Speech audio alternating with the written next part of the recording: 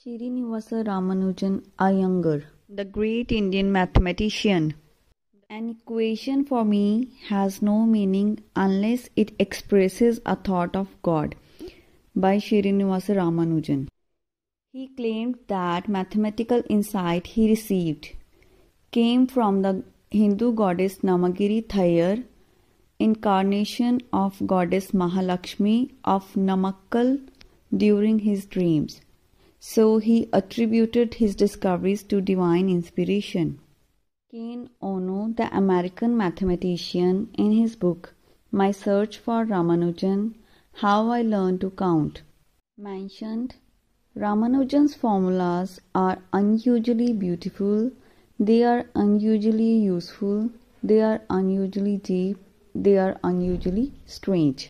Dr. Manmohan Singh, the former Indian Prime Minister, on December 26, 2011, in Chennai, paid tribute to mathematician Srinivasa Ramanujan on the occasion of 125th birth anniversary of Srinivasa Ramanujan.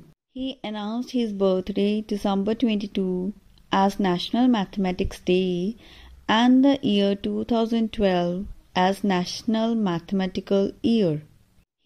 So now let's delve into the life journey of the great Indian mathematician Srinivasa Ramanujan. Birth. He was born on 22nd December 1887 in 18 Alheri Street, Erode, Mysore State, British India, which is now in Tamil Nadu, India. His family. His father, Kuppuswamy Srinivasa Iyengar, was a clerk in a sari shop. His mother, Komala Tamal, was a homemaker. His wife was Janaki Amal.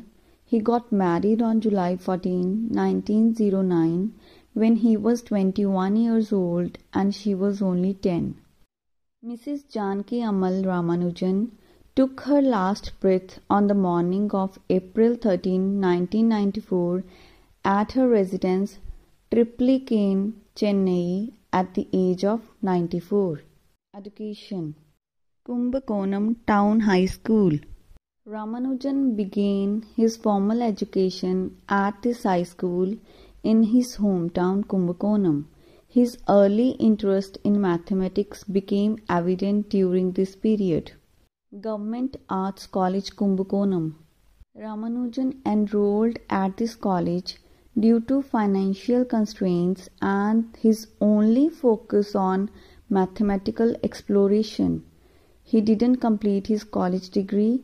His self-study of mathematics continued during this time. Collaboration of Srinivasa Ramanujan and G.H. Hardy.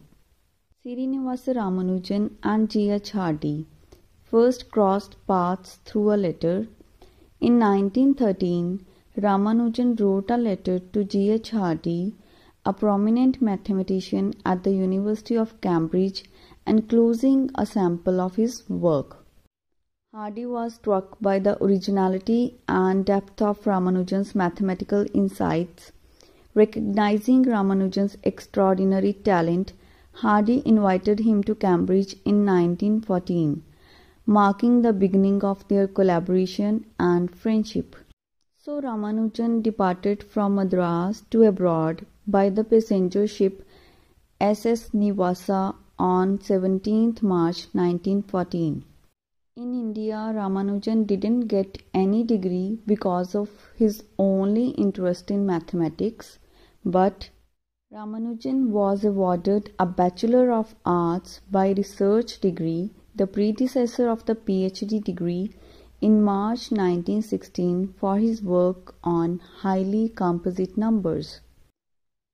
On the basis of his work on mathematics, on 2nd May 1918, he was elected a Fellow of the Royal Society, FRS, the second Indian admitted after Ardaseer Cursetjee in 1841. FRS, that is Fellowship of the Royal Society, is an award granted by the Fellows of the Royal Society of London to the individuals who have made a substantial contribution to the improvement of natural knowledge, including mathematics, engineering science, and medical science. That is why Ramanujan's name is accompanied by the designation FRS, as he was awarded the Fellowship of the Royal Society, reflecting his significant contribution to mathematics. Because of his work on mathematics, on 13th October 1918, he was the first Indian to be elected a Fellow of Trinity College, Cambridge. Ramanujan Hardy number 1729. Once G.H. Hardy visited Ramanujan in hospital in London. He mentioned that he took a taxi with a doll number 1729. Hardy remarked that 1729 seemed unremarkable, to which Ramanujan responded that it was in fact a very interesting number. Ramanujan explained that 1729 is the smallest positive integer that can be expressed as the sum of two cubes in two different ways, like 1729 is equal to 1 cube plus 12 cube. Also, it is equal to 9 cube plus 10 cube. His Ramanujan's most renowned work includes his contributions to number 1 number theory, number 2 modular forms, number 3 mock theta functions, number 4 highly composite functions, and so on. His discoveries earned him global recognition as a brilliant and unconventional mathematician.